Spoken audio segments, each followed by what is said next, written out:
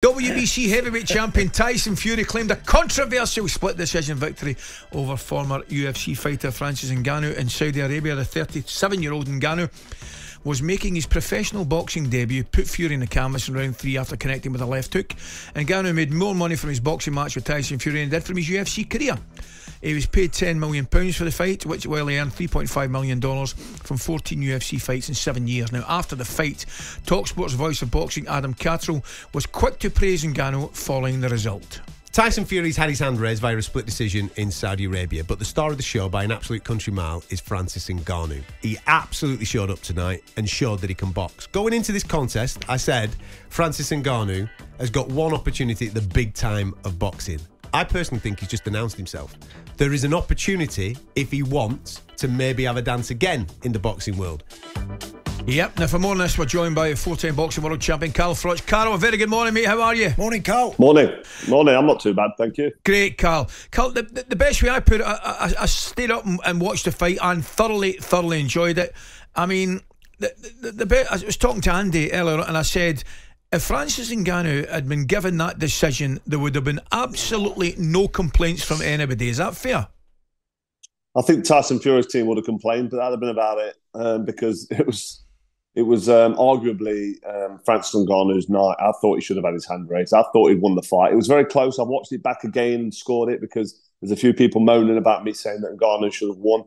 And it was close, but I thought Francis Ngannou won. But I can't believe we're having this conversation. How did somebody making his professional debut beat Tyson Fury, the heavyweight champion of the world? It just sounds ludicrous. How far do you think he can go in terms of real, genuine impact in the division now, Ngannou?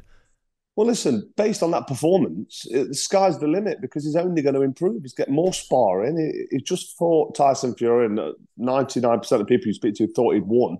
And he'll get better and better and improve. So why can't he jump in there with Anthony Joshua and Alexander Usyk? I'm not going to say jump in there with Usyk and beat the unified heavyweight champion straight away because that would sound ludicrous. But he's bigger, stronger. He's just gone 10 rounds with Tyson Fury and we think he's won.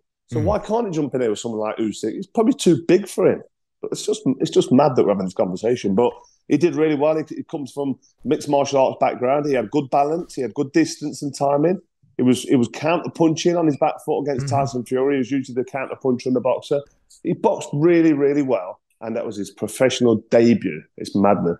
It's scary to think that, Carl, when you put it like that. I want to ask you, Carl, and ask Spencer the same question.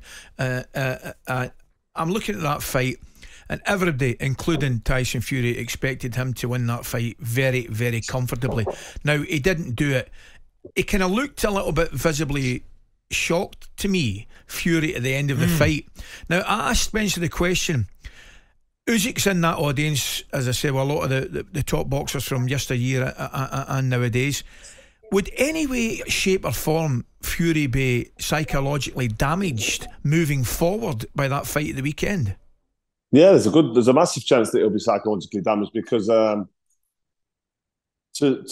lose a fight which he thinks he's going to win really, really easily, that's a massive psychological bang for him because if you think about it, he's gone in there expecting to just win this fight, no problem at all, have a little move around the spar, and he's ended up being in a really competitive boxing match, and everybody thinks he's lost. So psychologically, that's got to be damaging to you. But he'd probably make an excuse that he's not taking the fight seriously. He didn't do a full training camp.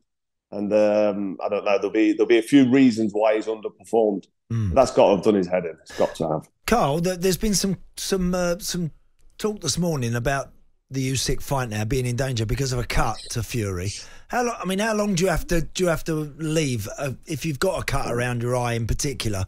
How long have you got to give that to absolutely be confident that it's not going to open up easy? To be honest, it depends how bad the cut is, and that one on his forehead looked superficial. It didn't look like it required, like it needed stitches. I mean, I was only watching it on TV.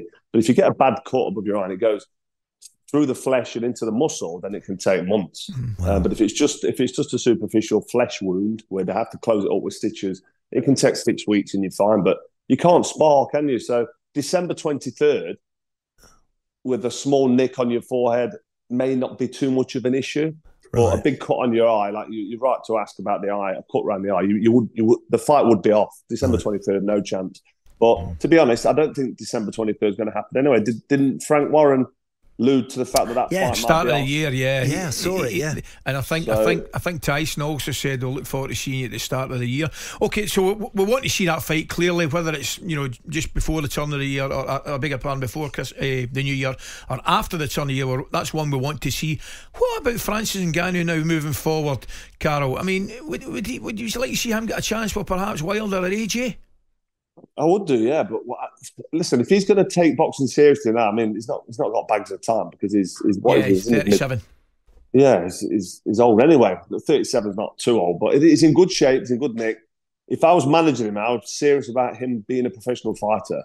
I'd give him 1 or 2 more fights at a sort of top 10, top 15 level. Put him in there with someone like a Derek Chisora, or even or a Dillian White, that sort of level. Joseph Parker boxed on that bill that night. Joseph Parker looked pretty good there, actually, and he's only 31. He might still have a bit of a career ahead of him. At that sort of level, top 10 sort of level, and then have a crack at the big one because that was a 10-rounder against Fury. Yeah. Obviously, pro boxing 12 rounds, and he's not used to doing it. He's not used to, so he needs some training camp, he needs some sparring.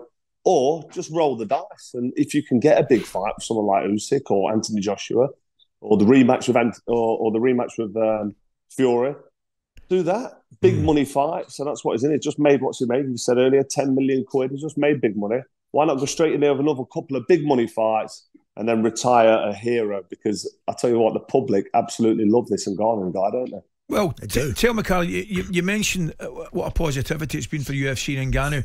I want to ask you, flip side of the coin, has boxing's reputation been damaged a little bit with the fight at the weekend? Sorry, whose reputation? Oh, boxing. Yes. Well, it's not as bad as the YouTubers, but people compare Tommy Fury and KSI and Logan Paul and that clown Jake Paul, and to put them in the same breath as world champions. They mention people like my name, even though I'm retired 9 years.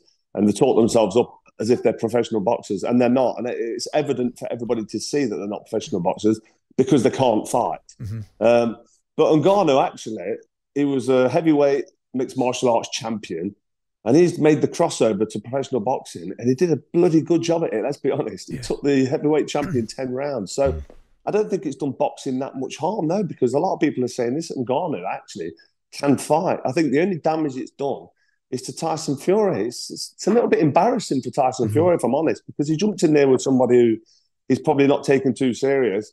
He said he's going to go and smash him in 1 or 2 rounds and end it. You don't get paid for overtime and all that nonsense jive talk he was talking. And he's gone in there. He's struggled to find his range. He's got flattened.